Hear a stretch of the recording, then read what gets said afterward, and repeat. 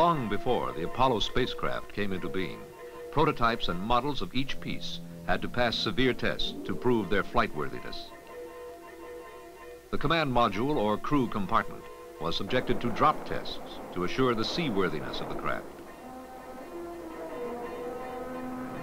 and abort tests in which the launch escape system pulled the capsule from an exploding rocket.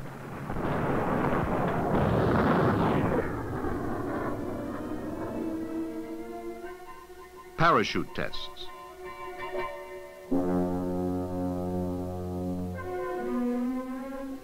And Earth impact tests in case a land recovery should be necessary.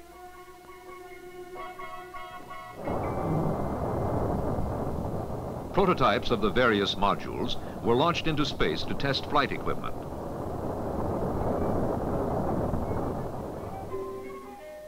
The main engine of the service module was fired to ram the command module back into the Earth's atmosphere at 25,000 miles an hour to test the heat shield.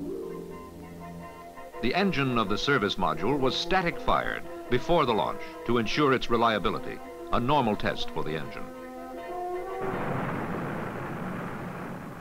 Its proper operation is vital to the lunar voyage for maneuvering in space, slowing the spacecraft into lunar orbit, and powering the return flight to Earth. To test the third stage of the Apollo craft, the Lunar Module, a rather elaborate facility was needed to artificially create the lower pull of the moon's gravity.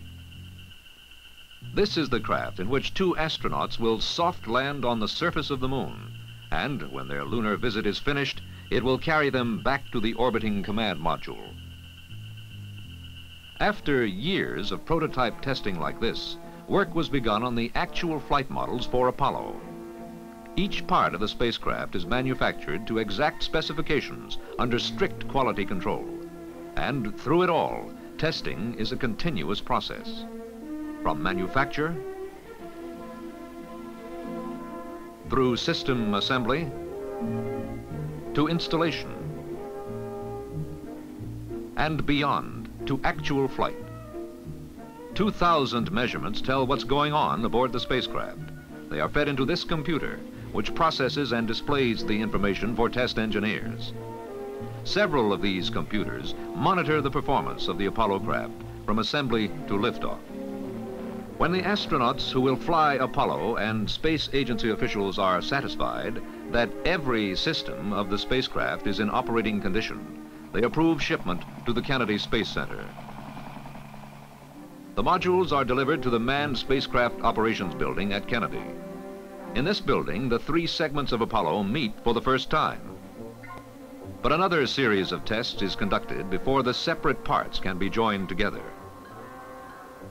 Then the three pieces are temporarily joined and placed inside a large vacuum chamber. The astronauts practice their missions in something close to the airless environment of space inside the chamber. They and the spacecraft are both checked. In the background, computers follow each and every test, comparing the results against those expected.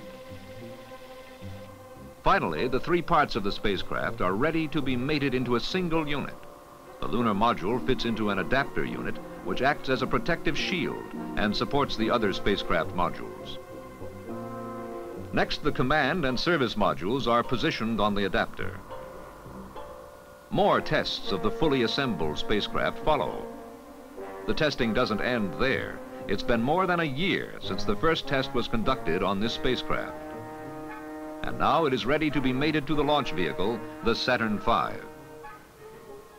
Even then, the testing continues, right up to the time when the Apollo spacecraft will be subjected to the final test, liftoff, spaceflight, and return to Earth.